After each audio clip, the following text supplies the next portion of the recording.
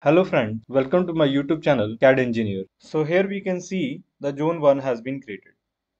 Once we have defined the zone, we can create plies on it. So to create the plies, we can go to the ply toolbar. We have this toolbar is there, plies create from zones, or we'll go to insert. We have plies option and we'll take this option from here also. So I'll take this tool, plies creation from zones. Now we have to select the zone group and we'll choose create plies in new group and create plies from zone with taper. We'll select the zone group here and do OK. So it will show you some warning, staggering ply creation failed and full plies may be created. So it will be create the plies, let's do OK.